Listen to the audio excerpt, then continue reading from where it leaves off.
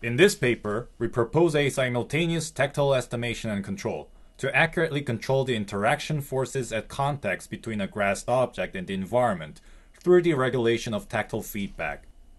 Imagine the case where we want to control an unknown grasped object that is in contact with a freestanding vertical rod. We study how the tactile sensing can be used in these type of situation, which requires reasoning about the contact between the grasped object and its environment. We developed the Simultaneous Tactile Estimator Controller to estimate and control the contact state from tactile sensing. First, the measurement from the tactile sensors and forward kinematics, along with the geometric and physical constraints, are fed into the system to provide the information for estimating the contact states. Also, we impose control objectives to compute the control sequence. Especially in our case, we set the control objective to minimize the deformation on the sensor finger and the tangential force on the extrinsic contact. Also, we input the desired object rotation based on where we want to tilt the object. As an output, the system outputs the estimated contact states for the past time steps and the control sequence for the future time steps.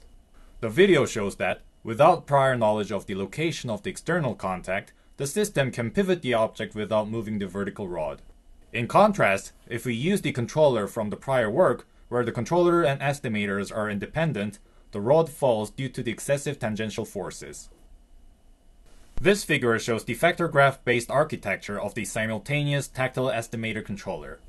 The left part of the vector graph is responsible for aggregating measurements and estimating the contact states. The right part of the vector graph is accountable for turning the control objectives and desired object rotation into the planned gripper motion. All these estimations and control can be done for multiple contact formations, such as point, line, and patch contact. This shows an example of placing an object onto a low friction ground without slipping. The top middle figure shows the desired and actual rotation of the object, and the bottom middle figure shows the observation from the tactile sensor fingers.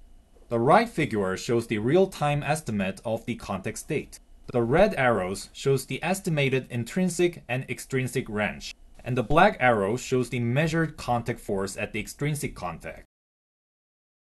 We run the algorithm with the same desired rotation, but this time on freestanding rods to highlight its finesse at extrinsic contacts.